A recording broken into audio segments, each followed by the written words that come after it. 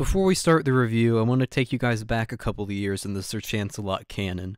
I'd been uploading to the channel pretty often by that point, but it was mostly just Undertale and Minecraft Let's Plays, but I had the ambition to make something big.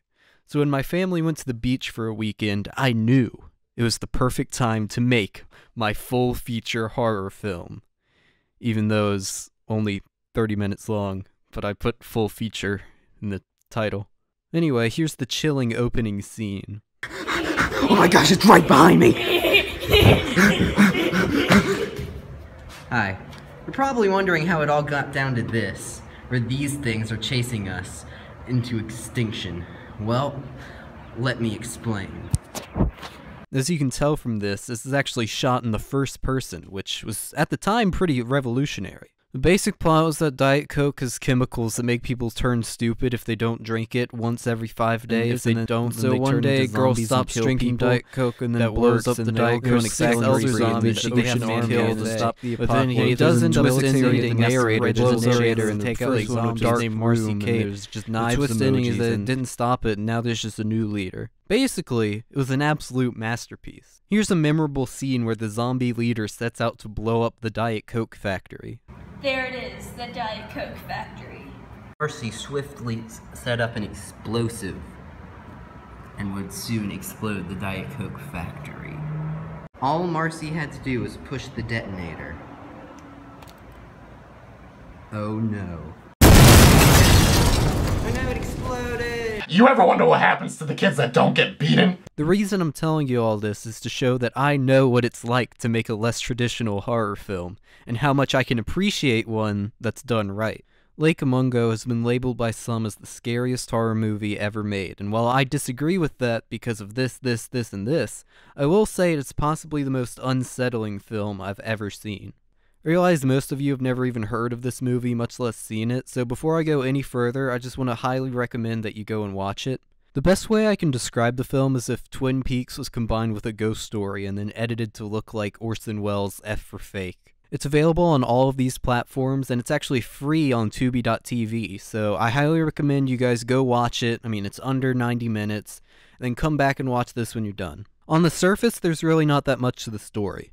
Alice Palmer drowns in a lake and then haunts her family until they discover her secrets and free her spirit, with various twists and turns along the way. Now, that alone probably sounds mildly interesting at best, but it's nothing that hasn't been done 1,000 times before, which you would be correct in thinking. But the story has so many more layers beneath its surface that you would be doing yourself a great disservice if you were to write this off as boring or unoriginal. The car stalled on the way back from the dam, but the only gear that I could get it into was reverse.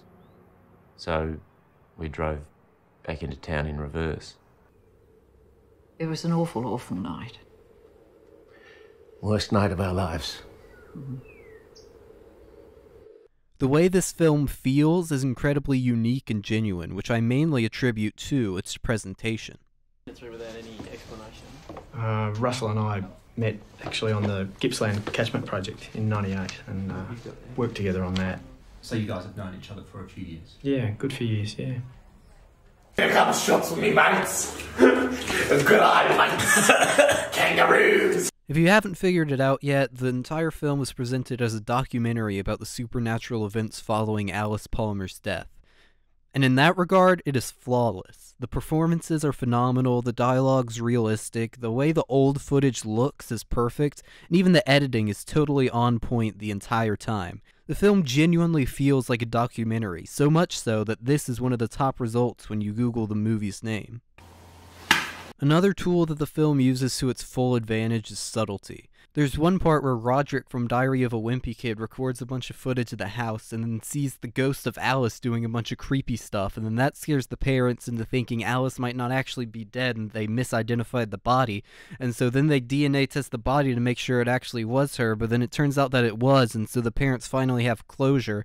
But then it turns out that Michael Cera actually faked all that footage by using his movie magic powers so that his parents were finally able to have that closure by confirming the DNA test Alice. But then there's an even bigger twist when Alice keeps showing up in pictures even though Jim from the office isn't even there and can't be faking them. But then there's an even bigger twist when they look back at the pictures that Zach Hill faked and discover that the real ghost of Alice was there the whole time. And this is all before the time-traveling ghost is introduced. What I'm trying to say is that this movie isn't afraid to treat the viewer like they actually have a brain and can think about what they're being shown. There's just so much going on in this movie, and it all works together flawlessly to create something that is genuinely scary.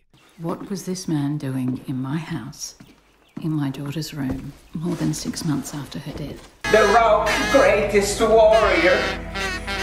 He is king of WWE. You watch something like The Invisible Man and think, oh wow, that sure was scary. I sure am glad that I will never be in any of those circumstances at any point in my life ever. And then you go to sleep. With this movie, I watched it at 11 a.m. in a fully lit house with other people in it, and I still felt the need to glance over my shoulder every so often.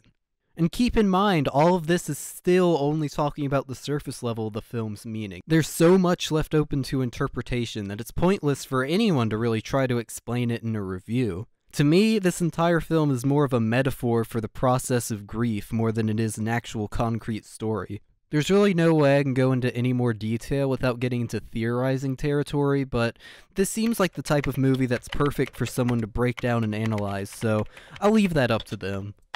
Before we go any further, I do just want to list a couple of other things that I thought the film did really well, but I didn't really know where to put them in the reviews, so here you go. The score definitely had a strong presence throughout the entire film, but they still managed to know exactly when to let the visuals do the talking and let the score take the back seat. I mean, the whole thing sounded like a Death Grip song was about to start at any moment. It fit perfectly.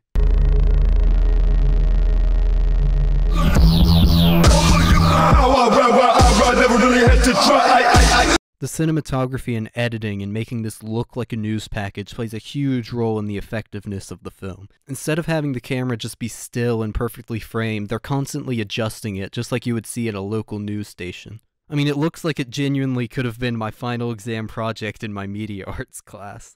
The way they got the old footage to look is refreshingly realistic. It always bothers me when movies have a character record something on a Nokia phone and then show 8K footage of it later. What this film is able to do with so little is fascinating. The amount of effort the actors and director put into this is incredible. The only real downside to it is how inaccessible it is. I mean, this is what the physical copy looks like. I mean, what does that even mean?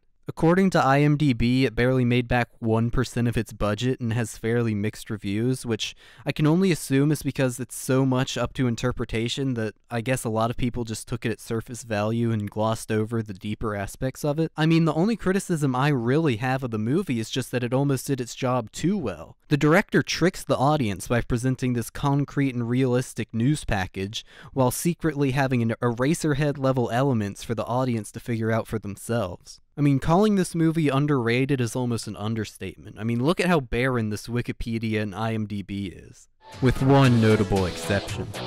The only trivia this film has on its IMDb is that it was mentioned by Red Letter Media once. It's honestly a little depressing to see how under the radar this film has gone, considering how much attention this soulless schlock gets. Even though all I had was a can of Diet Coke, a fidget spinner, and a pack of Cheez-Its, I still made my movie. Not because I thought it would be any good, but because I had passion about what I was doing. Lake Mungo is a prime example of a film that was crafted with precision and care by someone who clearly knows what they're doing. Tension, creativity, and misdirection are all utilized to the fullest extent and are completely effective in making a truly memorable film. I give Lake Mungo a 8.5. Out of 100. There just weren't enough jump scares for me to really enjoy. This is the worst thing I've ever seen in my life! Ugh! Get it away from me, man!